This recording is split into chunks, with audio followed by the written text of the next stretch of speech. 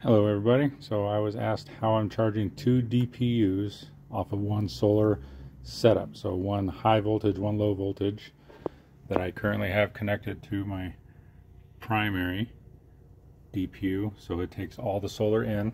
Today's a great day, 4,200 in, and you see 2,500 out, because the only way I've found to efficiently charge two of them is to take off my secondary DPU from the home panel and charge it from the AC line.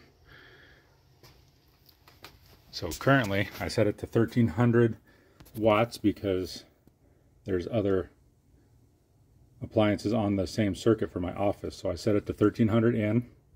It's almost charged. On a good day it'll charge in about 4 hours at that 1300.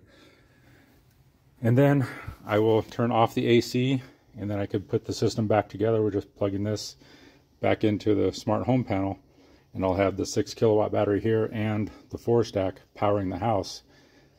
But I haven't found any other way to decently charge the second DPU from one solar, and I didn't really want to keep connecting and reconnecting the solar, or connecting and disconnecting. That was getting old. So I leave all the solar here. I make this an AC load like any other appliance in the house. Disconnect it because the smart home panel will not accept, or the smart home panel won't allow the DPU to take the AC charge as long as it sees it on the main line. So you have to disconnect the main line so it doesn't see it, and then the DPU will take the AC charge. So it takes about 4 hours on a good sunny day. The rest of the day, this has been getting up to the high 80s, almost in the 90s. I set mine to 97. So it's been working well as long as I have a decent input. That's been the only way I can get to charge both DPUs off one solar until I put more solar up next spring. If there's another way out there, please let me know. But so far, to get a decent charge, that's the only way I've been able to do this. I did notice when I had it connected to the smart home panel that it did a state of charge. So it took a big hunk of the power from here and put it over here, as long as this was under 30%. So if this was in the 60s or 70s in a charge range, and this was under 30, or vice versa, because it's gone both ways now, then it would stabilize the charge between the two with a state of charge conversion right through the smart home panel. It would send 7,000 watts to and from, as long as one of them was under 30. It has not done it when either battery was over 30, even with a potential charge difference of 40-50% between the two. If this was in the 80s or something, and down here was in the 40s or 50s, then it won't do it. It's only been when these are in the 30s that it kicks off a state of charge balancing act. So that's the only way I've been able to get a charge to the second DPU in a decent amount of time, 4 hours, because it's only a single battery. And then the rest of the day I just reconnected to the panel to help take the load for the house, and then just let the solar continue to charge the 4 stack, and it splits the house load, right? It'll only put 200 or 300 watts over here, and the difference will be over here, and it's balancing based on the capacity it has. So I think that's fantastic. And like I said, today's a great sunny day. We've been having lots of those, fortunately. So it's been working. We'll see what winter brings.